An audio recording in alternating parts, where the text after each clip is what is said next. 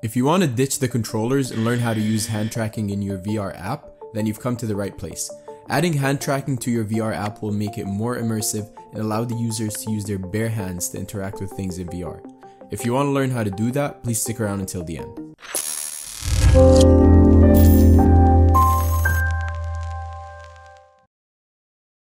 To start off, you need the Oculus integration package. You can get that from the Unity Asset Store, and I'll put the link for it in the description. You can also watch a video that I made on how to set it up, and I'll also put the link in the description. So after you get it and you import it, you will have the Oculus folder, as you can see in the assets. And then from there, we have our basic scene setup over here. We just have a scene with a floor and a directional light, and we're going to be adding our stuff to it. So the first thing that we want to search up is the Oculus Interaction Sample Rig. And that's going to be a prefab that comes with the Oculus integration. And we're going to drag it into our scene. From there, we're going to go under it. And we're going to go into the OVR camera rig. And then go to General. And we want to put hands only or controller in hands. And then we want to put high for the hand tracking frequency in order to make it more accurate. Then we're going to go under Input OVR and go to the left hand, and under Hand Interactors left, we're going to look up Hand Grab Interactor. And then from there, we're going to add it under our Hand Interactor left. I'm going to rename it to Hand Grab Interactor left. And then for the hand reference, we want to drag our left hand into that. Now we want to do the same thing for the right hand. So all we're going to do is copy it, go to the right hand and paste as child. And then from there, just rename it and make sure to put the right hand as the reference. Now that we're done, we can go to the next step, which is making the actual objects that we're going to be grabbing. So we're going to start with a sphere, and we're going to call it sphere grab. And from there, we're going to scale it down to 0.05 for all X, Y, and Z. And then for the position, we're going to set it to Y 0.8, Z 0.5, and that's it. And this sphere is going to be the one where we want a certain action or thing to happen when we grab it. And that's why we called it sphere grab. So now we want to add a couple of components to it. So we're going to go to the material first of all and change this material to any material that we want, just to make it stand out a little bit. And then from there, we're going to add the necessary components, which is going to be a rigid body. We're going to set it to kinematic and turn off use gravity. And then after that, we're going to add grabbable and also the hand grab interactable. From there, we're going to drag that object itself into the pointable element. And now we have our basic setup for an object that you can grab with the trackable hands. Then we're going to copy and paste it and call the second object sphere color. And we're going to move it a bit to the side. And we're going to be using this sphere in order to display how you can change color when you hover over a certain object with your hands or when you select it. So we're going to put around the material that we have.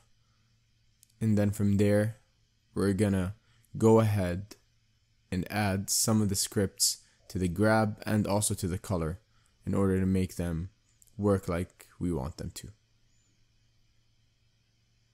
So the first thing is the grab, and we're going to add a script called Pointable Unity Event Wrapper. And then we're going to go under it. And then into the pointable element, we want to add the object itself. And then we're going to select the grabbable. And then, as you can see, you have a bunch of events. And we're going to go to the when select and when unselect, and those are basically going to activate when we grab the object and then when we let it go. So for both of these, we're going to go and add the object itself and go to the mesh filter, .mesh, and we're going to change the mesh to something different. So we're going to change it to a cube mesh, and then when we leave it, we're going to put it back to a sphere mesh, just to display how we can add events when we grab or let go of the object. Second, we're going to go to the color object, and from there we're going to add a script called interactable color visual, and also material property block editor and interactable group view. And then from there, we're going to add some stuff to these components. For the first one, we're going to drag the object itself, and then from there we're going to select the second one, and then again also for the editor, and that one is just going to do it by itself. Next, we're going to go to the material property block editor, and it already added the mesh renderer for us.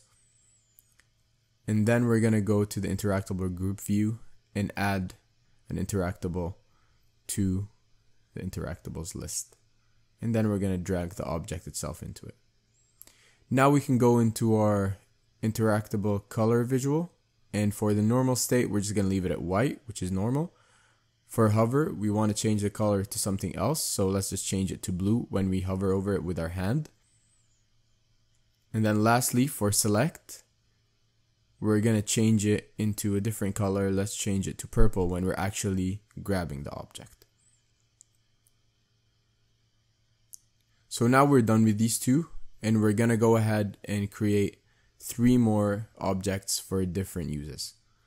So we're going to create a cube and also make it into the same scale, 0.05. And we're going to copy that into all X, Y, and Z. And then we're going to go ahead and add the necessary components. So again, a rigid body that is kinematic and doesn't use gravity, a grabbable, and a hand grab interactable.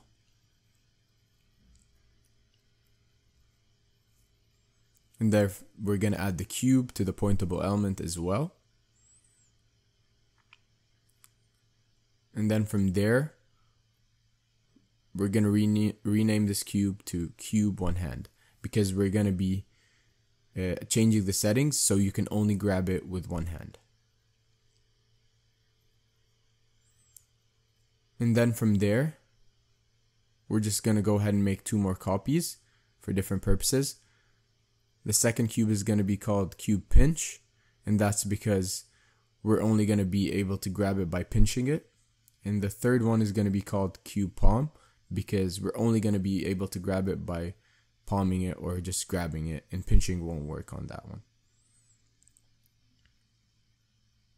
So let's move around our other spheres just to separate these 2 categories. And then for the cube one hand, we're going to change the material to blue. For the cube pinch, we're going to change the material to red. And for the cube palm, we're going to change the material to green.